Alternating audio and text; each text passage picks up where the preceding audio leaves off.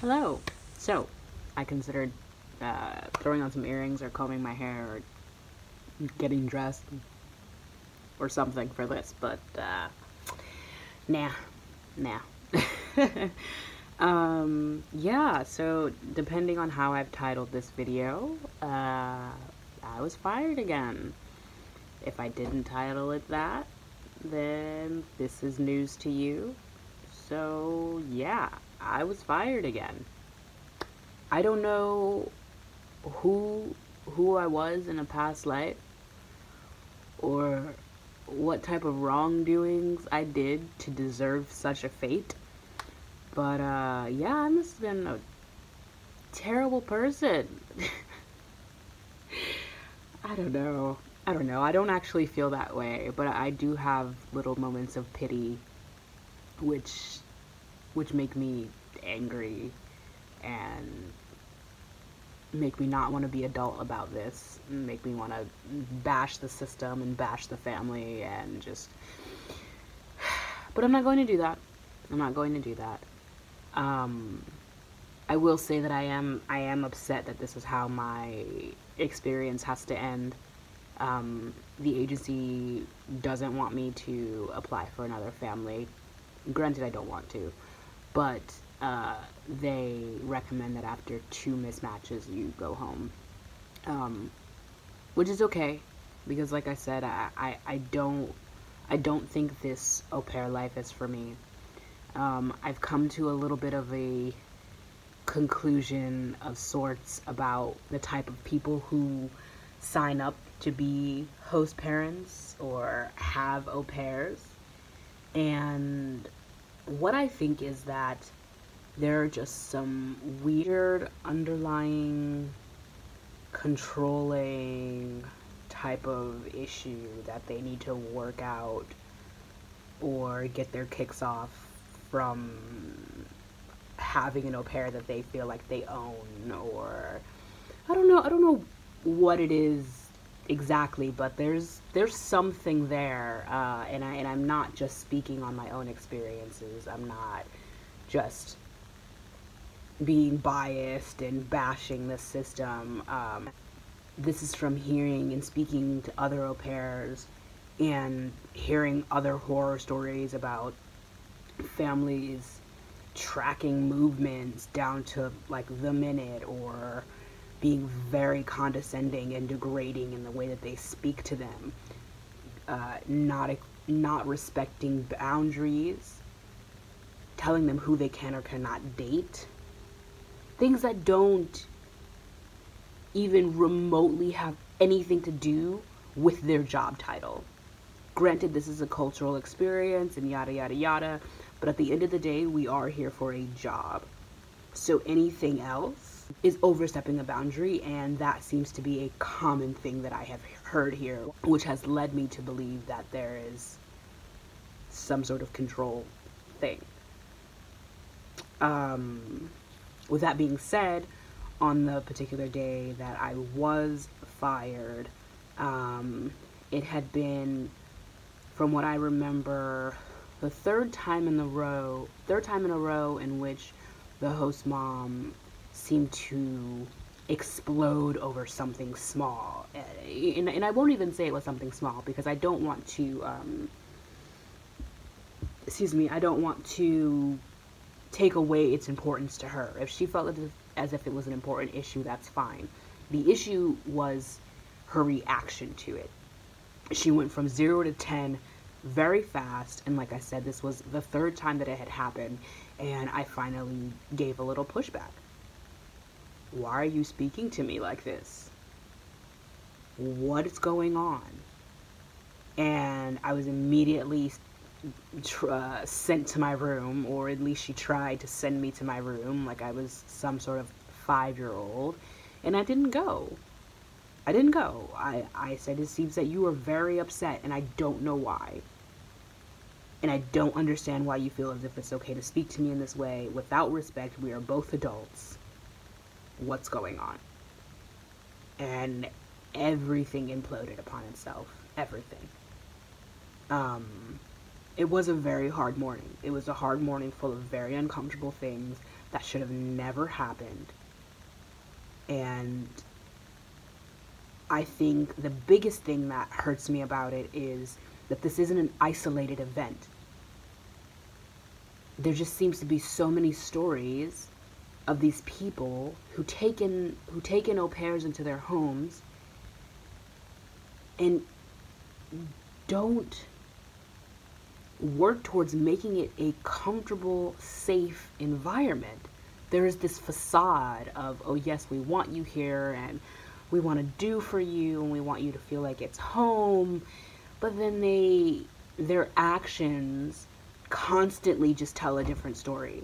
And I don't understand, and it makes me sad because I think about all the younger people who do this, these 18, 19-year-olds who don't have the know-how or the confidence to say, hey, don't talk to me that way, or I don't like the way that you're speaking to me.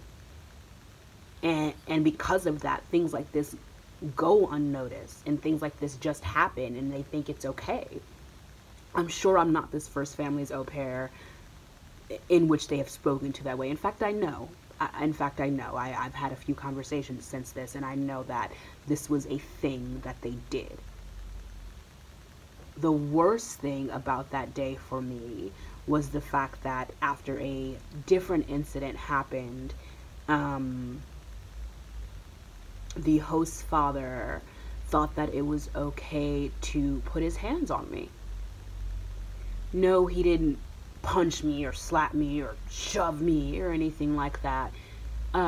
He put his hands on my shoulder and pushed me back away from the stairs and tried to like reach my phone or look for my phone because of something else I had did that it's not important to go into as far as the story, but know that it was something I felt necessary and didn't put anyone in harm's way or anything like that.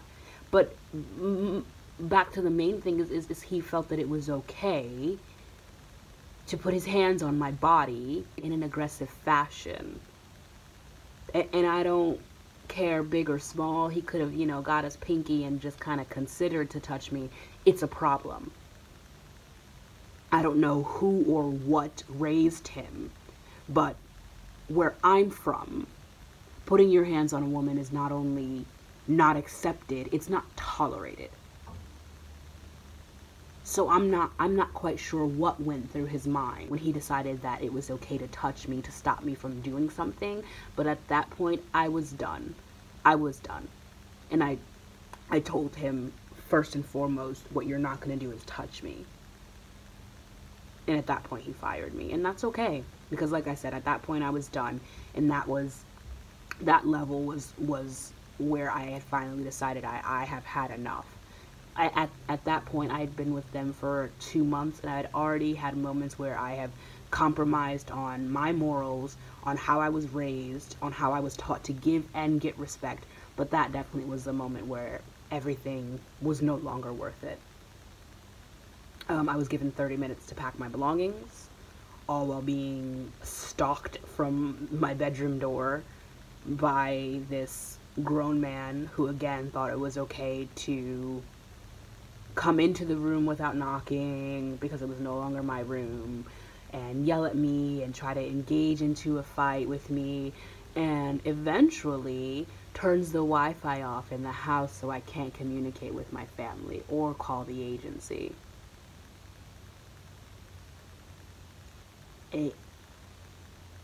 Thinking about it and saying it all out loud, it's fucking absurd. It's absurd. It is ridiculous that this is something that he thought was okay.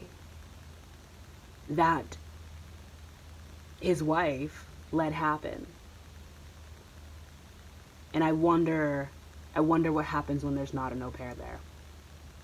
Because if this is what they do to a stranger, and if this is how they behave when a stranger is in their house,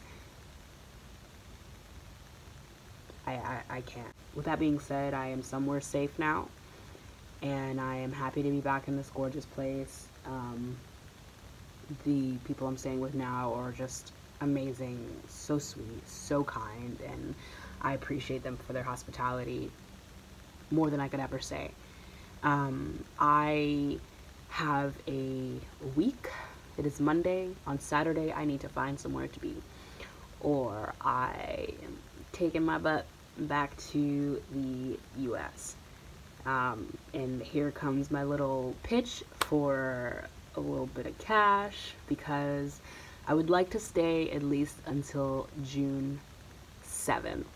My best friend has already bought tickets to come visit, and it would suck that I go home and she's coming here in a month and I'm not even here for her to visit. So what I would need is help paying for a room to stay here for about a month. I've looked at a few things and ran a few estimates, and it seems as though I can find a room to rent for 400 to 500 euros. Maybe cheaper if I can do some sort of couch surfing or things of that nature, which I'm definitely going to try. I'm going to make a little GoFundMe page and link it below. Feel free to help. Feel free not to, because I can go home. Being here is a luxury, and I'm not in a bind, and my family will help me, and that's okay. I'm asking because the worst you can get is no. But like I said, I would like to stay here for another month, at least until my best friend gets here, because hell, if I deserve anything, it's to at least have one good month in Europe. So yeah, thank you all so much for watching and for your continued support. And yeah, I'll make another video about this and go into a little more depth about everything and how I felt, and how and maybe just some tips and tricks for any other au pairs considering doing something like this, things I would have done differently. Yeah, and if you have any questions, let me know. I will keep you guys updated. As of right now, I have somewhere to stay until the end of the week. I have 2 giant bags. I'm gonna condense it down to 1, so I'm gonna be throwing away a lot of my belongings. Maybe I'll try to sell them. But if I am going to be doing this whole nomad life thing, I can't be carrying around all of these bags.